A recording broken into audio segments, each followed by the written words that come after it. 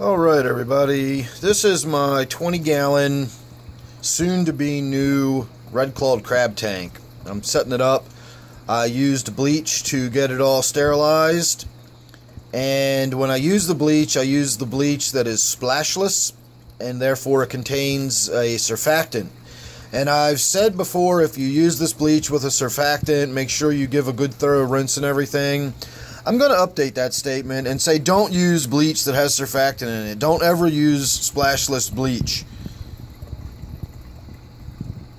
I have done 10 water changes on this tank, and I mean drained it and refilled it water changes. Completely drained it and refilled it.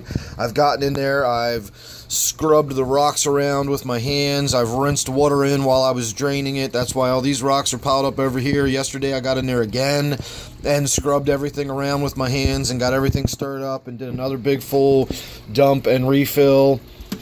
And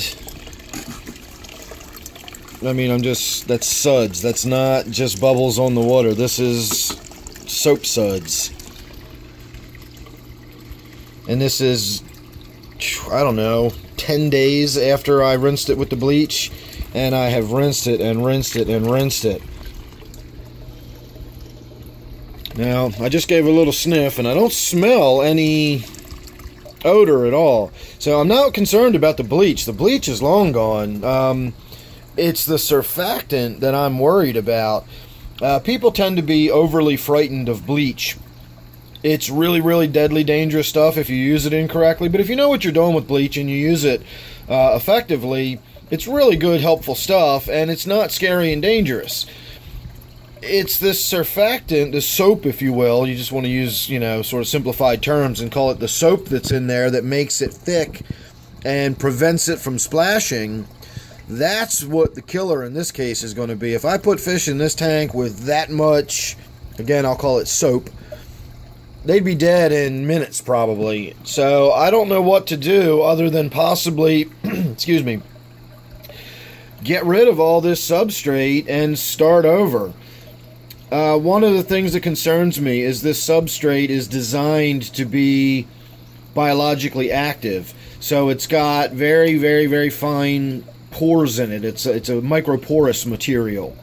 So I'm thinking, with it being a micro-porous material and me soaking the tank for days with the bleach water with the surfactant in there, I may have just completely ruined this substrate. And the more I think about it, the more I'm probably not even willing to take a chance. It'll cost me about $20 to replace the substrate, but what cost would be killing all the fish I put in this tank to find out, like, nope, still can't use it.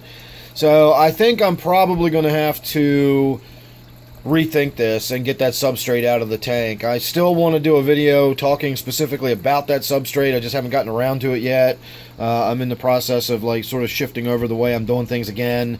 So I'm going to get back on track here soon enough. I just wanted to shoot this one because I think this is a fairly important topic to address. I really thought that surfactant would be fine, provided I knew about it, I was aware of it, and just made sure I gave a really good thorough rinse of everything. And now I'm beginning to rethink that, and I don't think that no matter how much I rinse this stuff, I don't think I'm ever going to successfully and safely rinse it out of this tank to the point where I'd feel comfortable using that substrate again. So I think we're probably just going to have to start over, scrap that substrate, rinse this tank again, and start from scratch. So make sure you are subscribed. That way you won't miss any of the updates I got coming up on this tank and any of the other stuff I got working on. Like I said, I got some changes coming up. I'm going to start redoing the way I'm shooting my YouTube videos and everything else. So if you're subscribed, you won't miss any of that.